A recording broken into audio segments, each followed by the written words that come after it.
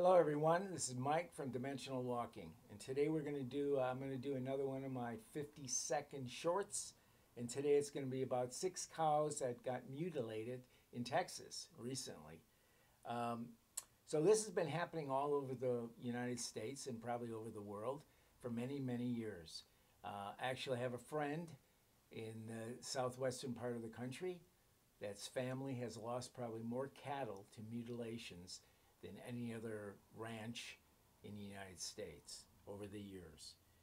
And I think it's very sad, but it's very true. And the question is this an alien food source?